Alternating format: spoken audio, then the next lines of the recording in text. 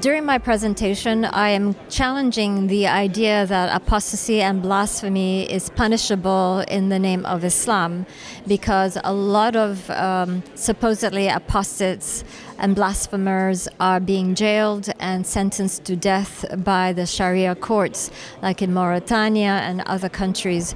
So for us, as Muslim human rights defenders, we are challenging this interpretation of Islam. And the good news is that in 2018, the highest Moroccan religious authorities also came down with a fatwa that apostasy and blasphemy laws has no basis in the Quran, but it is only used for a political tool to silence dissent, and political dissent especially.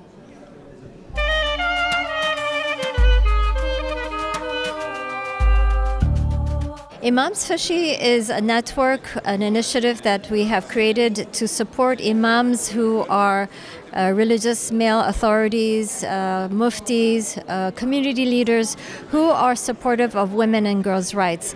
And one of the responsibilities of becoming an Imams Fashi is that every week you have to, in your sermon, advocate for women and girls' rights, because otherwise nothing's going to change in their society. So this is one of the initiatives of Imams Fashi, and it's working.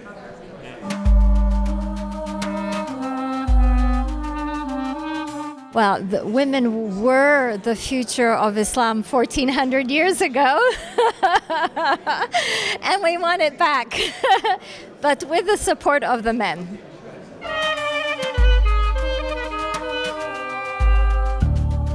Yes and no, because it depends on who you hang out with.